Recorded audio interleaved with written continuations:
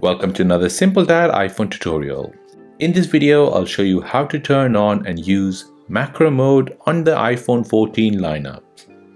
If you're new here, please subscribe to see more videos like this and don't forget to like this video.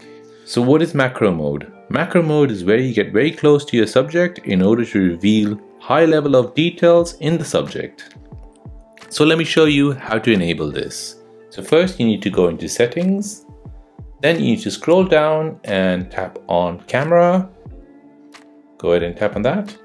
Now on this, you want to scroll down all the way down until you see macro control.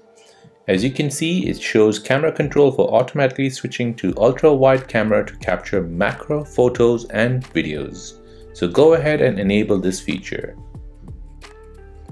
Now you want to go back to the home screen, open up your camera. Okay, so once the camera opens up, you will not see any macro controls anywhere. So in order to enable macro mode, you need to basically put a subject in front of the camera. So for example, this one here, as you can see, you'll see this flower which has appeared. Go ahead and tap on that. That means I'll disable macro mode. If you enable that, if it's in orange color, that means it's enabled. So go ahead and start moving that object near to camera lens. And as you can see, it really shows high-level details of that subject. And this works in video mode as well and photo mode.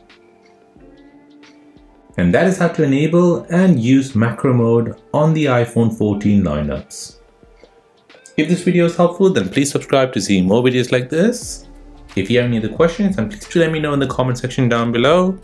Thanks for watching and see you in the next one.